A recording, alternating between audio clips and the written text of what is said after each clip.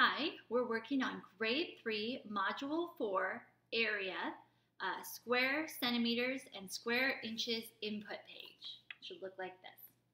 Okay, let's look at our sentences.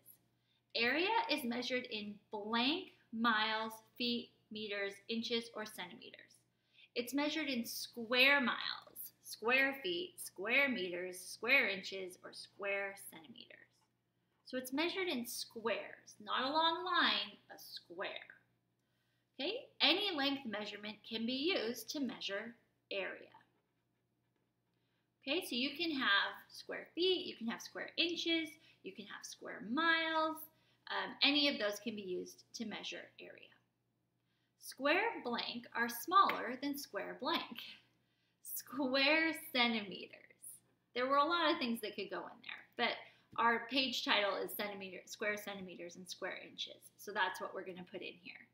Square centimeters are smaller than square inches. That's because centimeters are smaller than inches. Okay, so this bigger square is a square inch, and this square is a square centimeter. So you can see that a square inch is actually quite a bit bigger than a square centimeter. Okay, now we have some models where we're going to find the area. So I have 8 boxes here, so that's 8 square inches. Or I could write it 4 times 2 equals 8. Because remember, we can find area either by counting boxes or by multiplying. Now over here, I have 8 boxes again, but I have 8 square centimeters. 4 times 2 equals 8. And you can see that even though they're both 8s, the square centimeters are much smaller than the square inches. Let's look at our final sentences. It is important to show if a measurement is square inches or square centimeters because square inches are blank than square centimeters. Well, square inches are bigger.